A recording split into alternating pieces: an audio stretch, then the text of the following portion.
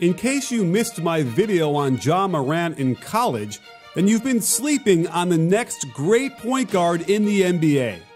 He's already hit the ground running, looking like an experienced veteran, and last night against the Hornets was a perfect microcosm of his season thus far.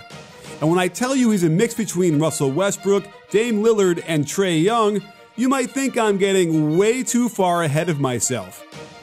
But I'm here to tell you that you'd better get on the bandwagon now before it's all full and there is simply no more room.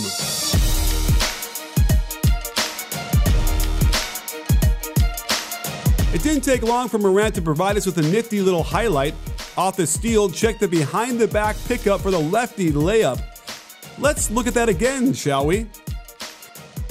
He gets a ball screen from Valanciunas, reads the defense who wants to force him back left, but look at the change of pace to allow the play to develop, forcing Zeller to make a decision. He gets caught in between, and a nice lob gets Morant an assist.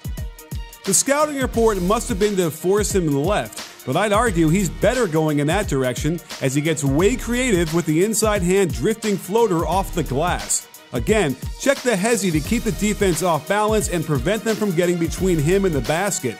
There was no room to shoot this lefty, so great adjustment on the fly. This time they try to force him away from the ball screen to his right. The ball gets fumbled for a second, but how in the world does he find this pass to Solomon Hill on the weak side wing? Not only that, but it's perfectly on target for a wide open three ball. I mean, maybe he shuffled the feet slightly, but let's not be a wet blanket. And it's hilarious that he's got Biyombo spinning all the way around with no idea where the ball is until it's splashing through the net. What I like is his ability to move off ball, as the Grizzlies' offense ran a little pinch post action, but instead of following the ball to the outside, he reads the defense well, cuts to the inside, and a little dump off the slow-mo gets him another assist. While I probably would like to see him be a little bit more aggressive with his shot here, after all, it's a wide open free throw line jumper, he had already given Hill some energy with a beautiful pass, and finds him even more wide open for another triple from that same spot. It feels like his teammates are still getting used to him. Hill passing it off target, not understanding that Morant wanted to cut towards the basket to catch it. But this just morphs into an ISO, and watch how he uses both footwork and handwork to sell the shot fake. His feet begin the left-right 1-2 of a shot before the back foot taps. At the same time, his shooting hand comes up to the ball, stopping just short of touching it. This reaction from the defender is all he needs to get going into the lane at full speed, then absorb some contact and make this one-footed finish look a lot easier than it was. When you call Morant a playmaker, it's because he can adjust on the fly and simply make you wonder how the heck he got the ball to go in the basket. He splits the pick and roll with a behind-the-back dribble, the look-away fake pass, gets hit, avoids the help, and drops this in off the glass. Wow. And this brings us to maybe my favorite part of his game, the no-look passes out of the pick and roll. While if this was a turnover, it's only a matter of time till his teammates get used to this and are more prepared to catch and finish. But there was also this lefty hook pass to the corner after recognizing the rotation of the defense. The key is how much mustard the pass had and its accuracy, allowing practice-like shots for his teammates. This time, Valanciunas can handle the no-look pass off the roll, which was open precisely because the weak side rotation was worried of his ability to get it to the corner in a hurry. And even when the defense does a good job of taking away the hook pass, the roll pass, and the drive, he sucks in the weak side defenders and delivers another accurate pass on the numbers for an open catch and shoot. On the quick attack, it forces Zeller to have to pick him up, and Morant is certainly not shy about isolating the mismatch.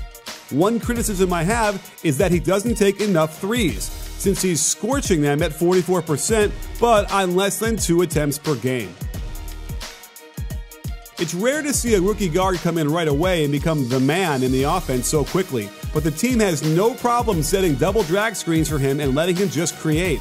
This hezzy does stretch the boundaries of what's legal or not, but how about the hyper-quick floater release with the right hand before the defense could react? More great movement off the ball when it's passed to the high post. Ja has a choice to get the handoff or cut back door. he chose wisely. While he has struggled a bit as a finisher in transition with his length, size, and power, it's only a matter of time till he strikes fear into retreating defenders. Ja has the whole package, from the hezzies to the hoop, the three-pointer off the dribble, and then the floater from 15 feet in. Remember, with the dimes we've seen him throw, the defense doesn't know how to defend this action. It wasn't a perfect game, mind you. Even as he expertly splits another pick and roll and gets right into the lane, he rushed the shot instead of finding his choice of open shooter in either corner. And a beautiful block and save by Bridges gets the Hornets on the attack in a hurry and eventually moving the ball around the perimeter until Rozier gets a clean catch on the right wing and trims the late lead to only 7. And after cutting it to 3 with under 40 seconds to go, Morant calmly brings the ball up under pressure but gets caught too close to the baseline, in a situation where the refs tend to swallow their whistles. So it's a bad turnover, which allowed Charlotte to improbably tie the game on the next possession when Devontae Graham continues his surprise run this season with the jab step top of the key triple. But that just brings us to the main event, putting all of Memphis's hopes in the young rookie's hands out top, where they force a switch to give Morant the mismatch, and he almost uses the fumble of the ball as part of his move, which gets him into the lane. Again, notice how he likes going left. Off both feet in rhythm, surrounded by 3 defenders, he adds a bit of a double pump to find space to release the ball with the left hand, and it kisses almost the whole circle before gently dropping through for the tough road victory and his first game-winning notch in his belt.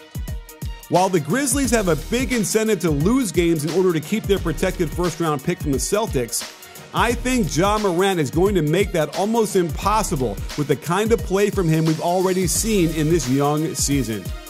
These are the kinds of plays that keep teams in the game and yield wins.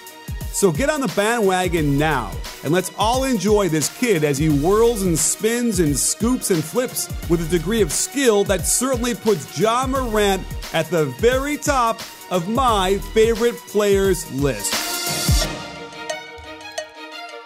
If you like this video, please give it a thumbs up and subscribe to B-Ball Breakdown so you can get alerted right away when we drop a new video. This season will be filled with incredible content, so don't miss it. You in?